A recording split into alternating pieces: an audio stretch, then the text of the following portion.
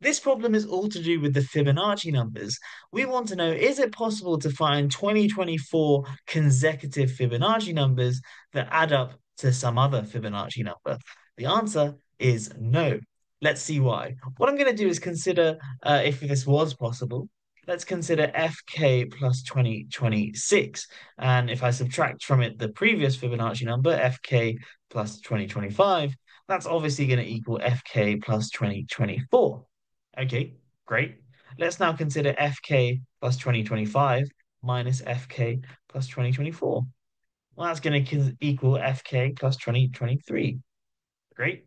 Awesome. And I'm going to keep doing this, kind of looking at like the difference between consecutive Fibonacci numbers until we get down to FK plus 2 minus, sorry, FK plus 3 minus FK plus 2, which will equal FK plus 1, like so.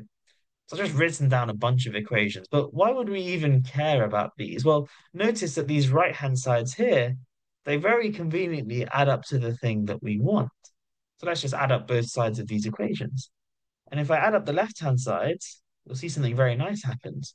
This FK plus 2025 will cancel with that FK plus 2025.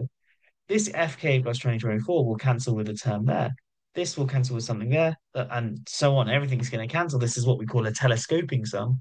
And then that term there will cancel with FK plus 3. Okay, so we get the FK plus 2026 minus FK plus 2 is equal to this sum. Let me just call it S. Okay, great.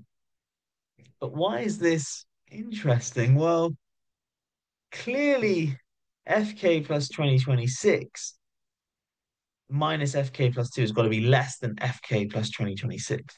So this number here is definitely less than FK plus 2026. But of course, S includes FK plus 2024 plus FK plus 2023. And so therefore, it's got to be bigger than FK plus 2025. So this total is sandwiched between two consecutive Fibonacci numbers, and so therefore itself cannot be a Fibonacci number. A pretty cool proof. I think it's quite interesting. There's loads of really cool results about Fibonacci numbers. So do make sure, if you've not seen them before, go do some research. They're quite interesting. Anyway, thanks so much for watching. I'll catch you in the next one. Have a great day.